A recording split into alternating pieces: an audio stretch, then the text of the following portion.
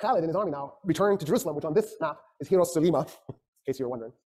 And when they get there, the Romans have largely abandoned it. The Roman military has. But there's enough people manning the walls that you can't get in. So the Arab army is stuck outside, trying to figure out how to get inside so they can capture this holy city. The Archbishop of Jerusalem, a man named Sophronius, by the way, a Christian Arab, a loyal Roman citizen, indicates he's willing to negotiate, but only with Umar ibn al-Khattab, the Caliph. Well, the Caliph is all the way back in Mecca. It'll be weeks before he can be sent for and then return.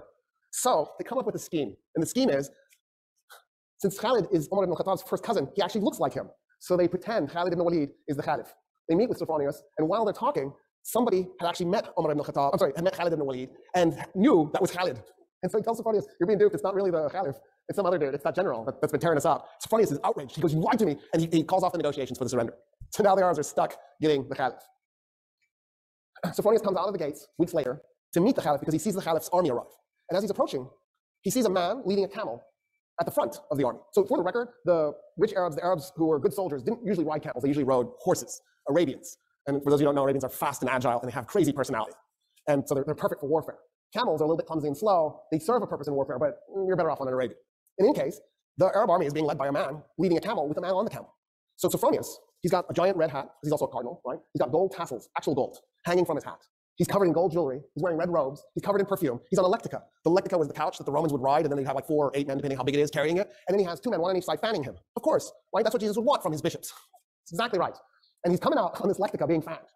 And he comes up to the guy on the camel, and he says, where's the Caliph? And the guy on the camel does like this. He nods with his head at the guy leading the camel. So Sophronius turns to the guy leading the camel and goes, where's the Caliph? And the guy leading the camel says, I'm the Caliph. And Sophronius goes, dude, you're dressed in rags. The guy's pants were mended multiple times. His shirt was mended multiple times.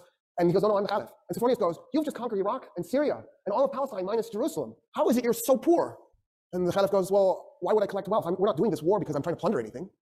I'm a humble man with humble needs. I just need a good meal. And then Sophronius goes, why aren't you riding the camel? And Omar goes, that's my servant on the camel. And we take turns so that neither one of us gets exhausted. At this point, Sophronius is like, oh, who just conquered us? What are these Marxists? And so Sophronius gets off the lectica because he's shamed off of the thing. And he says, okay, I want to talk to you about our surrendering the city to you. And the Caliph says, I have an idea.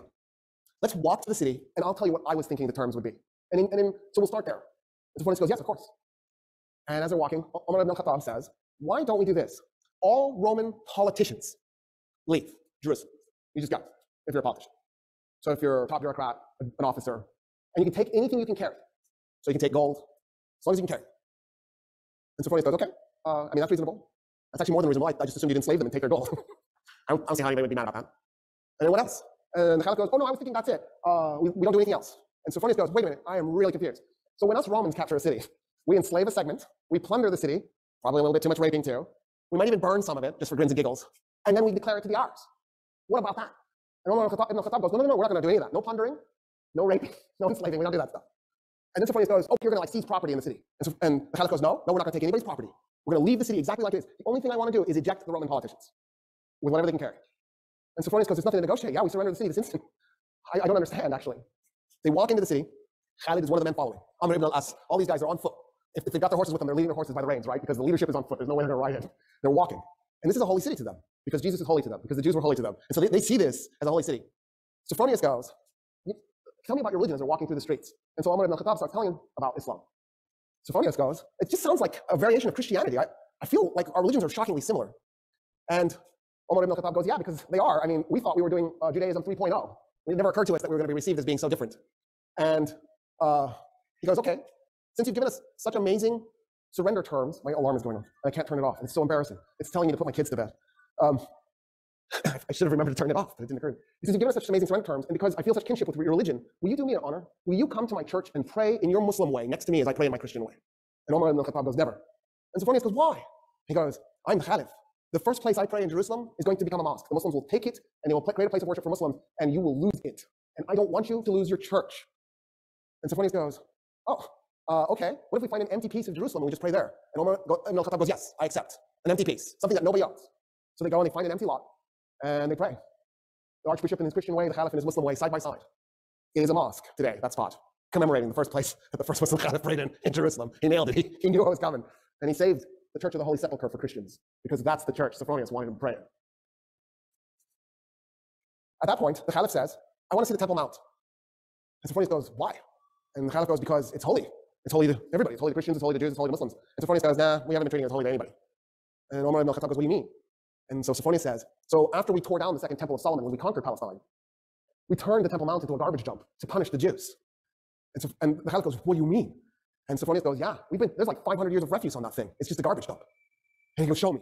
They walk up to the Temple Mount, and the Caliph can't believe what he's looking at. He falls on his knees, and he begins clearing the garbage by his hands. His army sees their leader on his knees clearing garbage, and they run up, and they start clearing the garbage themselves. And they clear the garbage off the Temple Mount. The Caliph goes, okay, I want to meet some of the Jews living in Jerusalem. And Sophronius goes, there are no Jews in Jerusalem. And the Caliph goes, what do you mean there's no Jews in Jerusalem? The city is holy to the Jews. How could there be no Jews? And he says, well, us Christians, we pretty much murder them every chance we get. We really hate Jews. In fact, in the war we just did against the Persians, the Jews sided with the Persians, and so we murdered 20,000 Jews in Jerusalem and completely purged the city of its remaining Jewish population. And Umar ibn al-Khattab goes, no, this is wrong. You can't do this. And so he turns to a convert to Islam, a Jewish convert to Islam, and he says, I need you to find me 80 Jewish families that were willing to volunteer to move to Jerusalem so we can reestablish a Jewish presence in the city. And that's how the Muslims conquered Jerusalem. And that's the stuff that's left out of your history books. Isn't that crazy? Because isn't that an amazing story? After Jerusalem, Umar turns to Khalid and goes, I know you fought at Yarmouk, and I know you impersonated me. I really hate you. You're going to go to Mecca, and you're going to spend the rest of your days there. No more combat for you. I'm retiring you. And I actually don't think he died in Mecca. He did leave, but he never fought another battle. That was it. That was the end of his military career. He died in bed at age 50. I don't know what was ailing him. Something got him. And his final words were, you cannot put your hand anywhere on my body without touching a combat wound. I am covered in scars. It was my dream that God would let me die as a man on the field of battle. Here I am, in a bed, dying like a cow. And that's where I'm going to end the story.